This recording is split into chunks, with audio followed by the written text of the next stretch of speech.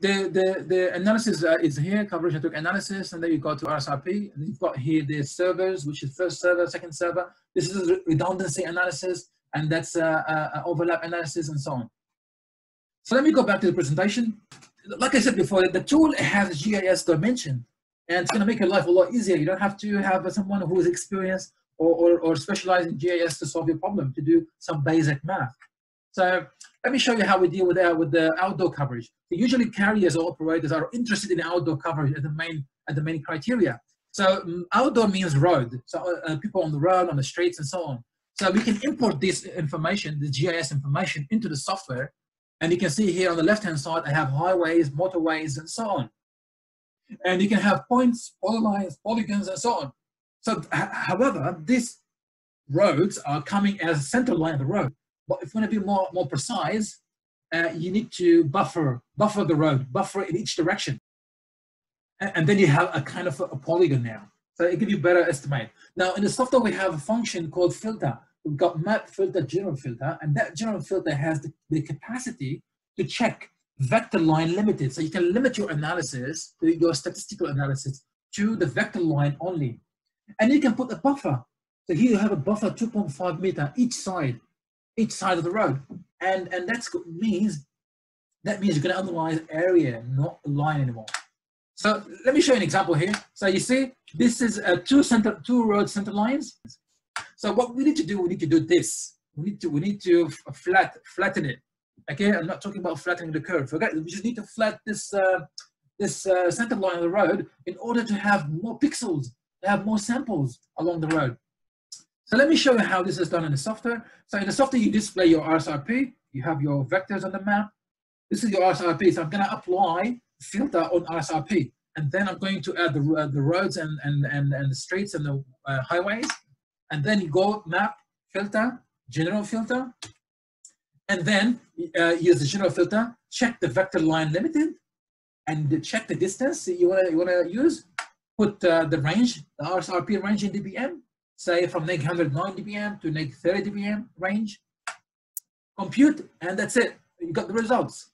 Okay, so you can see here, and now we have 68% of the roads in that map are actually enjoying neg 100 dBm or better RSRP, neg 100 dBm or better. So that's what it means. And when you apply the filter, that's what the software is doing.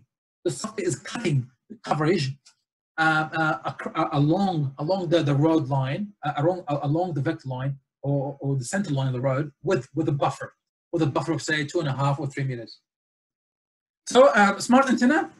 In the software, guys, today, in the software, you see here we have, when you want to model MIMO, massive MIMO, beamforming, whatever, you see in the software today, we have capacity to model the layers and model the number of arrays and the multi-user, how many users, concurrent users. That's a massive MIMO. So you can model how many users, concurrent users, how many spatial layers, and how many arrays. So arrays, we're talking about these arrays, okay? So you see this traditional antenna, you've got here only one array. You can only make one beam. You've got 2 arrays. You can make 4 beams, and that's an array. You can make even more beams. More beams means more directional, more narrower beam. The beam will be narrow and will be a higher gain. I will give you better performance overall. It also means you can handle more spatial layers. You can handle more multi-users. You can handle more multi-users. There's a lot of advantage in this. So you can see here in the software now, we can have a station or cell-specific MIMO configuration. Cell-specific MIMO configuration, and then you can decide on how many layers. Now, don't mix the arrays with the antenna configuration 64 by 64 or 32 by 32. So 64 by 64 has up to 8 arrays. 32 by 32 has up to 4 arrays. Okay, you need to put the right numbers here. And this information you usually get from the vendor, from the equipment. So layers are the number of spatial layers, and then you've got how many concurrent users you want to serve. That's where you set up the information. So after that, once you have the configuration in every station, you can do a throughput analysis. Okay. So you see here we introduced this has been here for a long time ago. The throughput map. And then we have here different MIMO configuration, AAS, adaptive antenna scheme. Adaptive antenna system, we have spatial multiplexing, which means you're going to activate multiple layers. And here we have multi-user MIMO, you're going to activate multiple user. Here we have transmission diversity, you're going to use multiple antennas to provide diversity. And then here we have the traditional on the end. So you can configure it in the software to operate in MIMO fashion or non-MIMO fashion, and what type of MIMO you want to operate it on. And here we have the throughput. So you can map the signal to noise ratio into throughput automatically, but by the use of the Shannon theory, Shannon bound, corrected Shannon bound, I should say. So here you can define this as auto, and auto means it's going to use the individual parameters you have on the site. If you dictate it to 2, for example, so you're going to use 2 spatial layers everywhere. So it's going to double the throughput effectively. So massive MIMO configuration, traffic channels, you can do beamforming traffic channels, you can do transmission diversity, you can do spatial multiplexing, you can do user multiplexing. We'll quickly show you what happens when you use 1 layer and 2 layers and 3 layers. This is 1 layer only here, 1 layer. I'm using 5G configuration. So you see maximum I'm getting is 134.8 meg. When you use 2 layers, I'm getting 269.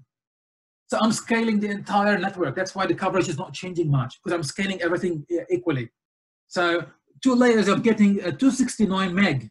269 meg. With 4 layers, I'm getting 539 meg. Okay, so this is where 5G is very, very powerful. Is the number of spatial layers you can multiplex on the same channel. The software also guys support multi-carrier aggregation, which is combining maybe 4G and 5G, or 5G and 5G, or 4G and 4G.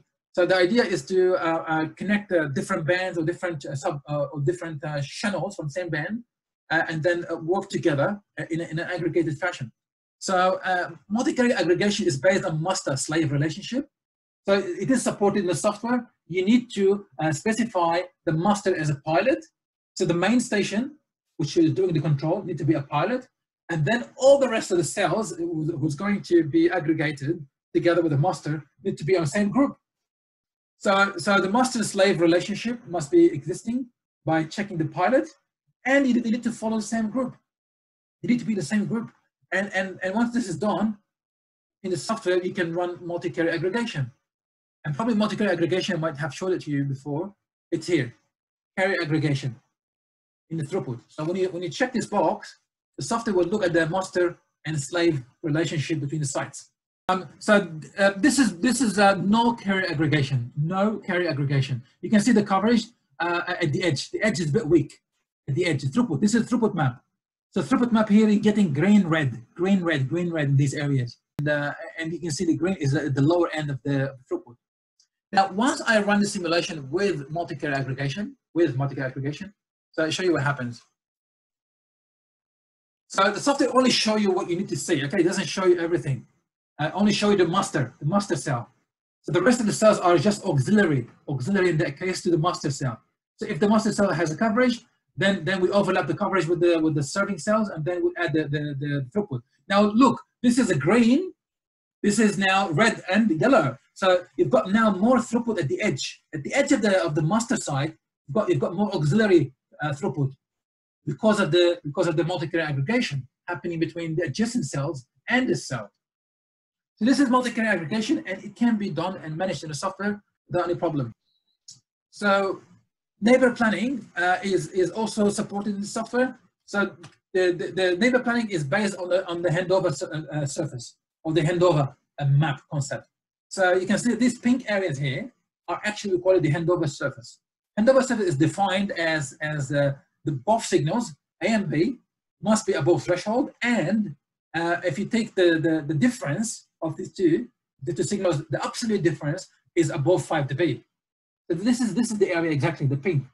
Now the more pink you have, the more likely this is a good neighbor. Okay, so in the software you can define what is the handover target, the handover margin. You can define the RSRP, and you can define the surface, how much pink you want to have, how much handover area you need to have to be satisfied as a good neighbor. So you can see here, this is a bad neighbor. These two sites are far away, and this is 5G, both of them. And you can see not much pink between them. So they're not a good neighbor at all. So the software will not create neighbor lists for these two. This is an example of a good neighbor. Then the software will pick these two as a good potential neighbors for handover. So this is where in the software you can calculate handover and neighbor calculations, and you can define the parameters, and then the software will calculate for you for every cell who is the neighbor. So for every cell, you will know what is the neighbor list. And you can see here, this station, cell number 778 has 1, 2, 3, 4 neighbors, for example. And it becomes part of the station parameters as well. If you go to the station tab, the G0B tab in the base station, you can see the neighbor list here, and you can see who they are. So the coverage that you produce, you can publish it online. So this engine allows you to export from HTZ a coverage or other parameters like vectors or RSRP analysis, SNR, whatever analysis you produce, you can dump it into a cloud server, and the cloud server will take care and then pass it to WMS server and publish it online. Okay, so this design has a load balancing capabilities, and it's secure. So let me show you how it works.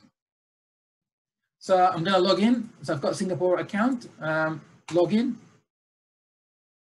So here you go. This is map of Singapore. And then you see in this project you have 1, 2, 3, 4 layers. I can activate the RSRP. Here we go. You see it's very fast. And you can publish the coverage in different colors, 1 color or 2 colors or no colors. You've got flexibility how you want to export this. It works in the same way that Google Map works. You can zoom, the more you zoom in, the better the quality. You've got satellite view or you've got map view, so you can do RSRP. So you see, initially you have a low quality, and then when you zoom in, you have better quality, and it's very fast, very responsive. I have on the left RSRP. I have server coverage.